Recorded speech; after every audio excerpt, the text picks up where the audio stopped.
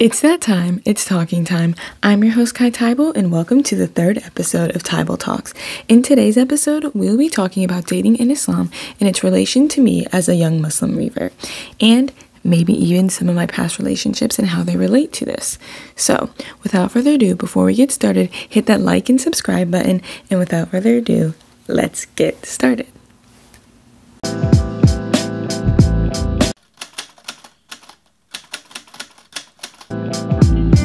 Okay, so first off, what I want to start off with is the fact that when I was reverting to Islam, one of the main things that I actually had a hard time with, honestly, I would say, was dating. I didn't really find out as much about it as I wanted to. When I was first learning about Islam, I didn't really understand the dating phase or process. I kind of just understood it as, oh, they just have a talking stage instead, and I didn't really see it as very legitimate, if that makes sense. And I think that was something that I struggled with at first because I just didn't have the right resources. And I actually would like to thank the institutes of, I think it's Yaqeen Institute. I'll try and put it on the screen. And also Mufti Menk, I think. And also there was an episode on YouTube that I've watched over and over again. It's a really good episode, and it actually taught me a lot of what I know today now as dating in Islam. And so when I was reverting, I really struggled with that, honestly, because dating in Islam, as I've gotten to know it so much better, alhamdulillah, is that, dating in Islam is very different than the American way that I've been taught. And that's mainly because, if you didn't know, in Islam, dating isn't exactly the same. We're dating for marriage and not for fun, which actually really related to a lot of my past relations.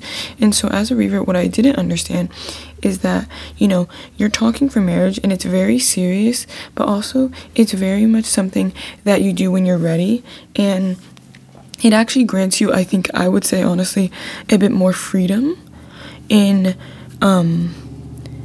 choices, because a lot of people misunderstand Islam to feel like it's oppressive to women. But the thing is when it comes to marriage, you do more of a talking stage, and while it may seem like it happens quickly that you decide to marry this person, you go through a lot of different phases and stages. So when you even go on things such as dating apps, which obviously, I'm very young, so I haven't really considered it, but I've thought, maybe that would probably be helpful for me because I'm a revert, you know what I mean? But you going through dating apps and things such as your friends really helps the process, and you basically talk to these people about different things such as, do you plan to have kids in the future? Do you plan to do this? Do you want me to, do this? What are your expectations for me as a wife? What are your expectations for me as a husband?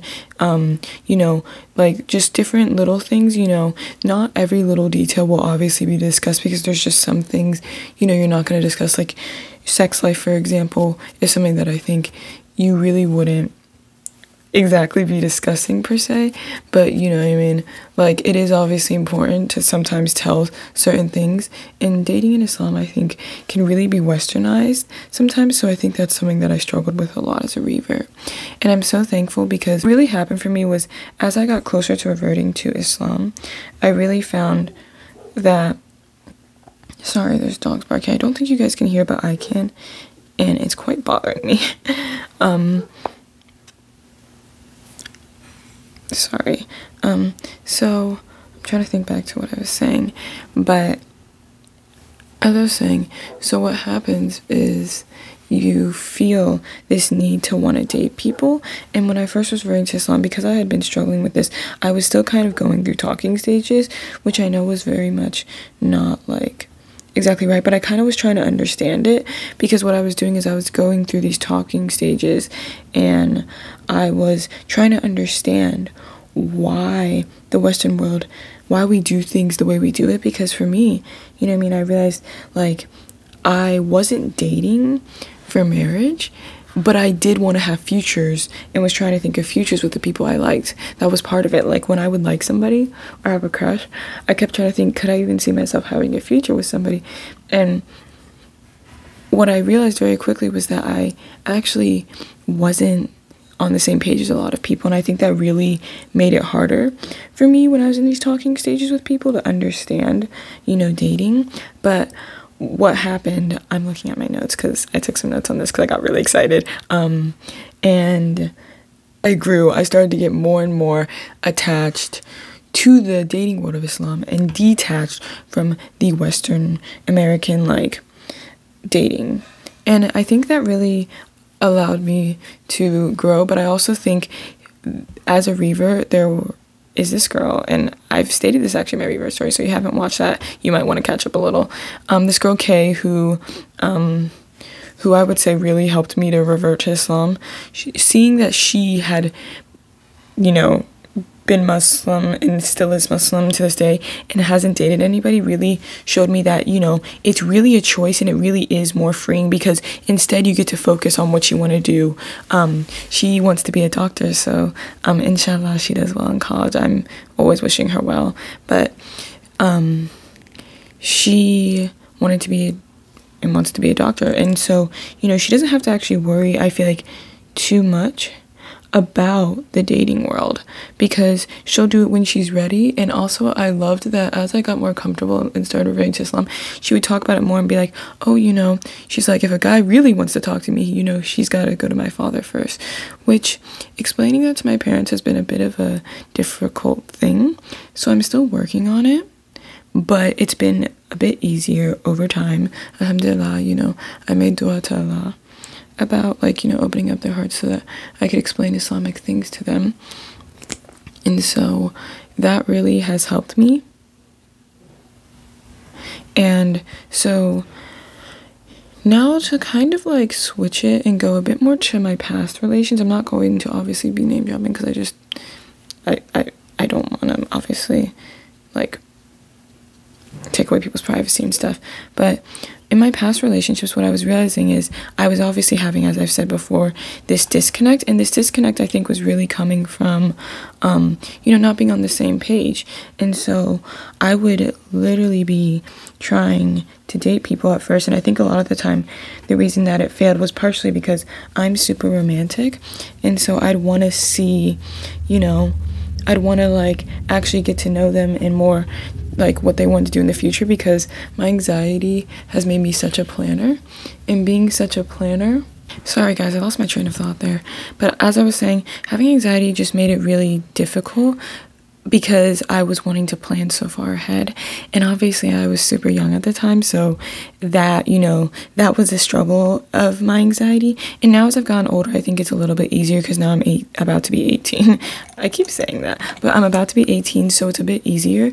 But I think part of the issue is dating in Islam. People don't, I've noticed that a lot of people want to make Muslims feel bad for wanting to date the way they do, but I found that there's actually a lot more success, and that although there is divorce in Islam, you know what I mean, in that I know in some communities it's frowned upon, I don't think it should be, but I've noticed that because of, you know, the way that we do dating and marriage and stuff like that, I think there has been things that have proven that, like, you know, the divorce rates are better. In a sense, like, they're lower. And I know that that's probably, yes, it might be, you know what I mean, like, it might just be, to some people, they may just be like, oh, well, that's just luck, yada, yada, yada. But I think really, for me, I found that when I was watching and listening to these Muslim couples, it made a lot more sense. And it was what I wanted to do. And that's part of, like, what drew me to Islam more. Like, this dating process, you were getting to know the person, but you were also looking into things ahead of time. Do you want kids?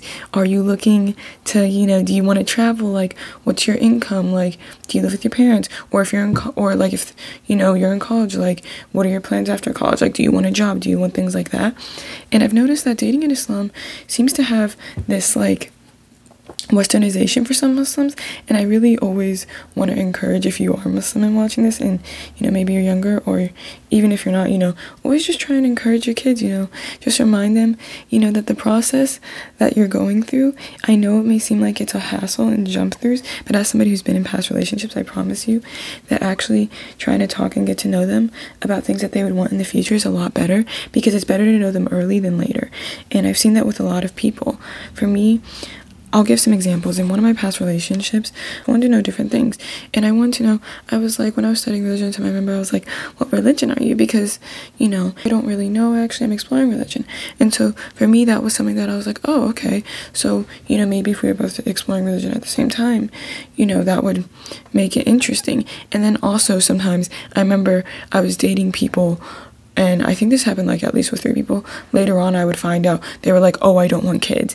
And I'm somebody who has been given, as my friends love to call me, I'm like the mother friend. So like being a mother is something that I know that I would really want in life. And whether that is to be a foster parent to children and get to give them the love that they need, you know, just for that period of time that they need it for, or if I have my own kids, inshallah, in the future, you know, I would love to be a mother. I love to mother people, and I love to be nurturing and guiding to people. It's just something that's always been in my nature. I've always loved kids. But, you know, when you're dating people, when I was younger, I was finding that out later, and it really made it harder for me, because then what was happening is that being in the back of my mind really like pushed me away, and I was like, I'm not sure anymore. And so that would lead to breakups, and that was something that I think really was hard on me. And I wish honestly, I really do encourage that even if you aren't Muslim, you know, to really, if you're talking to somebody, get to know them for more than what you think. Because you may think that some things are important, but if there are some things that are absolutely important, I think it's so important that we stop stigmatizing like Muslims and ourselves as Western Muslims for wanting to date. It's okay to want to date, but I'm telling you, as a revert, you will have less regrets. And also, it's better to get to know them the way that Islam does, because Allah subhanahu wa ta'ala is trying to guide us, and he's trying to, you know, put us in a better position. And so, you know, it's literally just little things. And so, I guess I put a little too much. It's fine.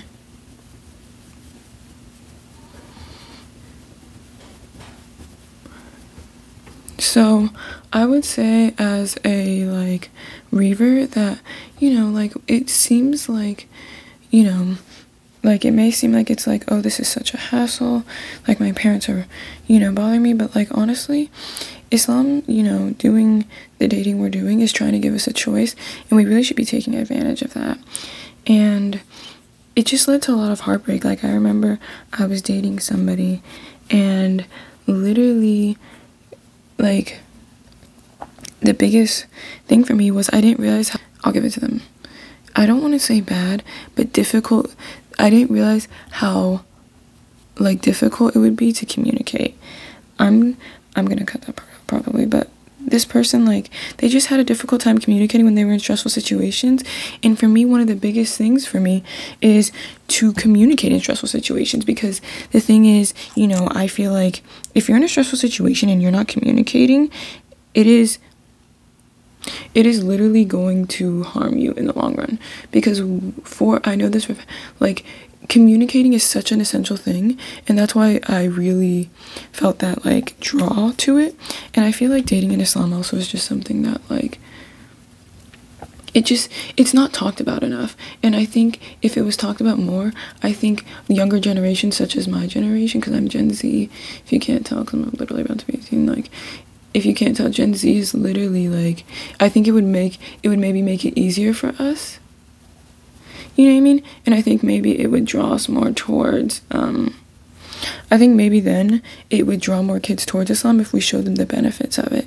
You know what I mean? Because, like, for me, some of my past relationships, I'm going to give more and more examples, sorry. But some of my past relationships, I was literally, like, I don't even know how to describe this. I was literally, like, showing vulnerable sides of me with people just for us to break up in the long run. And I know for a fact there are some things, like, there are some things I would have rather, you know, there's some things I would have rather had at least with somebody, you know what I mean, who I'd be married to, which actually isn't too much, honestly, because, you know, And also, I really hope that if you're a revert when watching this, don't feel ashamed if you've done more, you know what I mean? Because I think a lot of people just don't realize dating in Islam is not meant to harm us. It's not meant to make us feel bad. And yes, the dating phase, I'm using the lavender palette because I love lavender, because we're doing another lavender outfit today. But so I really would say that, like, it's not meant to harm us. The Quran is here to guide us, if anything, and it's not here to harm us in any way, shape, or form. And I think that dating in Islam really needs to be talked about more. But I also think some of my biggest things I've noticed is that I feel like a lot of girls don't realize, I'm like, if your relationship is built on haram stuff, what makes you think it's going to last on haram? The foundation is already not as strong because it was built on haram stuff, you know what I mean? And also, I'm not a scholar, so please try not to take, like, anything that I'm saying super personal. Like, I'm trying my best, because somebody commented about it and I thought it'd be really nice to do it, and it's something I'm passionate about. And, like, if it was built on haram stuff, what makes you think it's gonna last? For example, I thought that I would do, like, a talking thing with somebody, because I thought, okay, maybe I'm, like, kind of ready, maybe. And what I would say is that, I'm like, if you build it on haram foundations and not doing things the proper way, it's a weak foundation. You want to build a marriage based on a strong foundation. And that is my biggest thing, is that I feel like a lot of us are scared. A lot of us are scared to actually also go into this process, because we keep thinking, oh, I need to really have done the best for myself. Oh, I need to really be, like, have everything together. And the truth is, you'll never truly, I don't think, be ready, like, because it's a process that you're trying to almost delay. And also, sometimes it might just be better also to go through friends. Going through friends would probably be way better than you even realize, because if your friend trusts them, then you know for a fact that it's probably going to be way better foundation-wise. Like, think about it. If your friend likes them and other people, or, like, people recommend somebody for you, then that means that they see something. And it is okay if it doesn't work out, but at least try. And here's the thing also, if you know you're not ready, like, that's okay. Because sometimes you'll know if you're not ready, but you won't always know when you're ready. And here's why. Because thinking that you're ready for marriage, a lot of people just don't realize you can go to therapy as much as you want. You can try and fix so many things, but the truth is, you're not used to being and living with another human being. I mean, I will recommend that, obviously, you know, taking care of yourself and trying to be in therapy and things like that. I really recommend that, because mentally and health-wise, like, you should be taking care of yourself first, because you need to be able to take care of yourself first before anything. Because you're not only taking care of yourself, but you're taking care of two human beings. And you're also going to be dealing with a lot of things that are new and fresh. And, you know, I know that that's not going to be easy for anybody. It's not going to be easy for anybody, but you might as well at least try to make it, you know what I mean, easier while you're at it. So, you know, don't be afraid to also ask those questions. Do you have, you know, for example, asking about, like, how do you handle such stressful situations? If we were fighting, what would you do? Like, those are actually really good questions, because if they shut down when you're fighting, that can be a red flag for you personally. For me, I know that in stressful situations, I just need somebody who's at least going to communicate, because sometimes I can get upset, right? And I might be like, I'll give an example. So sometimes when me and my parents are getting, like, you know, let's say a little argument or something, sometimes I'll be like, hey, I'm really sorry. I don't think we should talk about this further right now. I just need some time and space and just to think, and then we can come back to this, okay? Right? So sometimes you just need to know, because if they shut down in stressful situations, or they get angry really quickly in stressful situations, you know, that might be something that you might want to look for, because depending on how you handle stressful situations, that can affect the whole entire dynamic. And then how they handle it, that's something even bigger. So I feel like just, it's okay to want to ask questions, and don't let people, oh my god, sorry, don't let people make you feel bad for wanting, oh my god, I can't think, don't let people make you feel bad for wanting to ask questions. It's better that you ask questions. It's better you ask a bunch of questions than not at all. And also, you know, it's okay to feel societal pressure because of your friends around you, you know? I understand for me that, like, some of my friends, you know, they do date and they do things like that. But, you know, obviously I try and give them the best advice that I can, like, based on, like, their situation. And usually what I end up telling them most of the time, honestly, it's really funny, is I'm like, you need to remember that, you know what I mean, you both have feelings, but also that you need to put yourself first sometimes. And when it comes to marriage and things like that, you're gonna have to deal with a lot of things. And I really recommend also reminding yourself that what you see on social media is not, like, I'm not gonna say it's not real, because some of it is real, but you need to remember that couples don't show their fights. No couple's gonna show their fights. Like, some of my favorite couples on YouTube, they don't show their fights, you know what I mean? Because, like, I don't think anybody wants to show them at their most vulnerable, you know what I mean? And also, that's the thing with marriage, you're being vulnerable. So, you know, if you can barely be vulnerable with yourself, you really got to be honest and think about what marriage is going to be for you. Because do you want to be married because you just want somebody, or do you want to be married for different reasons? You need to be figuring out why you want to be married, because if you're going in to try and get married for the wrong reasons, it'll make the whole foundation, as I've said, weak. Marriage is like a house. You have the foundation, you have the underground works, which is like the organs of you and your genetics and their genetics, right? And those make up part of the foundation, which is the rules and ground breaking that you set. And it's okay to have boundaries, you know what I mean? Like, it's okay to, you know, be nervous and be scared because you're doing things that you've never done before, especially when you first get married. I know for a lot of, you know, Muslims, you know, they haven't had their first kiss, they haven't had sex, and, like, obviously, like, that's more taboo. But don't be afraid to ask your parents and talk about it, because it's better that you talk about that than you not talk about it. Because if you don't talk about it, it can really put you in a lot of danger, because you need to be knowing these things. You should know, you know, what's safe, what's not, and it's better to be safe than sorry. I know it's cliche. I hate to say that, 'cause especially the way I said that, that came off like probably so cliche. But I promise you, you will not be sorry if your marriage is built on good things.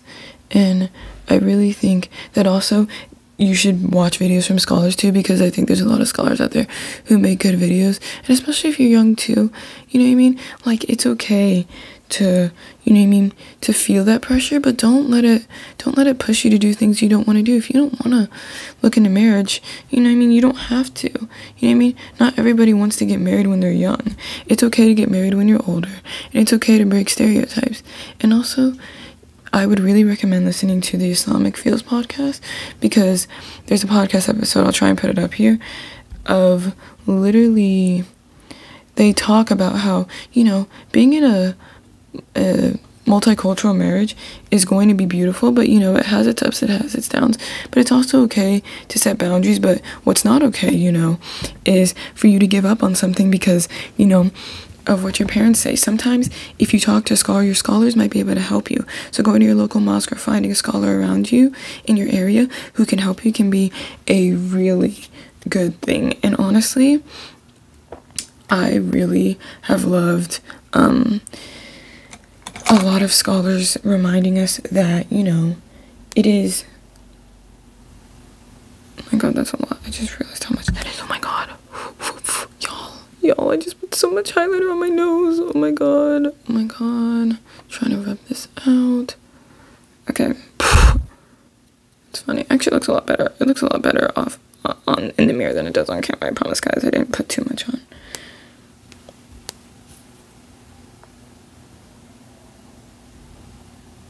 And so I really just recommend, honestly, just using your resources around you. And I feel like dating in Islam shouldn't be as taboo because, you know, while a lot of scholars, I'm going to say not scholars, I've seen this more with a lot of people in the comment section, say there is no dating phase. You can just honestly call it a dating phase because it's like a talking stage. And as a revert, that's kind of how I've seen it and how I see it. It seems like it's more of a talking stage than anything. And it's okay to have standards and have boundaries too. I found that a lot of girls have said that they feel afraid. A lot of girls feel afraid to have They feel afraid to want somebody who prays 5 times a day and things like that. And while it is bare minimum, it's better to have those boundaries set up in your mind, and don't settle. Settling is never the option. Do not settle. I promise you, settling will not help you. It'll just make it harder for you. If you settle, you're not going to be happy in the long run, and that's going to come out in ways that you don't want it to. So, you know, just trying your best, honestly, not to settle. You know what I mean? And also making istihara. I'm pretty sure that's what it's called. Literally, I know how it's spelled. But in talking to Allah about it too, can really help you. You know what I mean? It's great to listen to your parents, but it's also great to listen to Allah. And by talking to Allah, you're allowing yourself to open those gates, and Allah listens to those who call upon Him. So remember that, you know, if you call upon Allah, Allah will answer you. Allah listens to us. He listens to those who call upon Him. And it's better to ask Him than not to. So, you know, why put it on the line? You know what I mean? When you know for a fact you can make it better.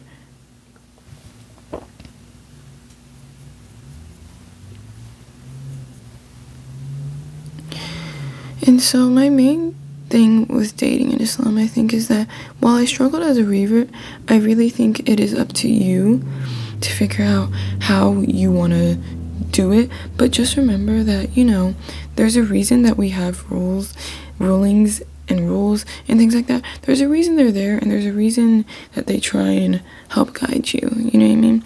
There's a reason that they are established. And also,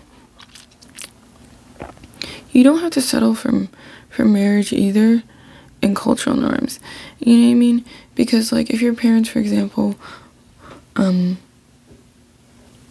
you to marry somebody of a certain ethnicity, that's okay. But don't let it be, like, your only thing. If you have standards, you have standards. And that's better to have than not to have, honestly. And I really think that it's just something that you should really think it is something that, you know, you should, I just really think dating in Islam, honestly, is meant to be the way it is for a reason. And from my past relationships, if I've learned anything, communication is key. When you're dating, communicate thoroughly. You know what I mean? When you're, I guess, dating, yeah, I guess that's the right term. Communicate thoroughly, and don't be afraid to have standards, and don't settle, but also remind yourself why you're doing this. And also, don't be afraid to look for help, and also to watch videos and learn about the right things.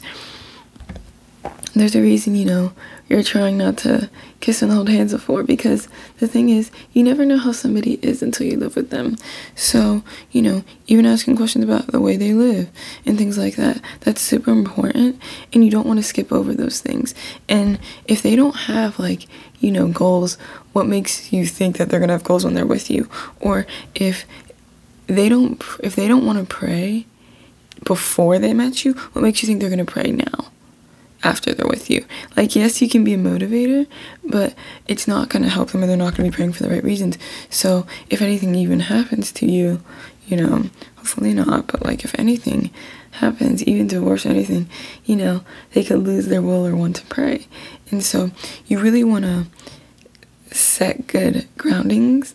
And also, you know, when you're looking at these people, remind yourself why you're there in the first place. And yeah, I'm sorry, I feel like I'm repeating myself all over again, and I hope that that makes sense, because I think that, you know, it's just something that you have to figure out on your own, because everybody's journey is different. And mine was getting in these relationships and realizing that I need to slow down, and also that I need to also, you know, follow these Islamic guidings, because they're here for a reason, and that these Islamic guidings are here to help me and not to these Islamic guidings are here to help me and not to hold me down. So just remind yourself that, you know, these Islamic guidings are here to help you, not to hold you down, not to make you feel bad, but to encourage you and push you to do something better. So I hope that that was helpful, and I hope that, you know, if you do decide to go into dating, or, you know, dating towards marriage and talking or dating towards marriage, that you follow those Islamic guidings, and that, you know, don't be afraid to do things the right way. It's better to do things the right way and set up a good foundation. Remember, marriage is like a house. You want to have a good foundation, and then you build up. You build from the ground up. You want to build the foundations, because strong foundations will create longer lasting results. So while my makeup is finished, I did want to add some little things, so I might add this in while I'm talking at some point. But I think, as I've said and as you've noticed, consuming Islamic content will really help you, because when you're consuming Islamic content, you're going to do better and you're going to learn more. And so it's okay if you're not as good at consuming, you know, religious or Islamic content at first, but getting there will really help you. And I found that by consuming more Islamic content, and even just watching videos on these things and listening to podcasts, has really helped me and made me grow as a person. So I hope that you guys, you know, learn to consume more Islamic content. That's also what helped me in my hijab journey. If you have not watched that video, you should totally go watch it. It's the second episode, and it is in the Thybulle Talks series, and you can find that in the playlist of this channel. And if you are a little confused by some of the things that I've been saying, then you guys might want to go check out those videos. The first episode, I talk about my revert story, and that explains a little bit of my knowledge on dating in Islam, because yes, I was in past relationships, and, you know, I know that's not like what we do in Islam, but that's how I got here, and it has helped me learn tremendously. So consuming Islamic content and my revert story really have played a big and huge factor into this. So thank you, and I hope that was helpful. This topic was because somebody commented, so don't forget that you guys can like, comment, and subscribe, and then you guys will be able to help see maybe your topic on the next episode of Thybulle Talks. Thank you so much. I hope you guys have a wonderful day. Assalamu alaikum wa rahmatullahi wa barakatuh.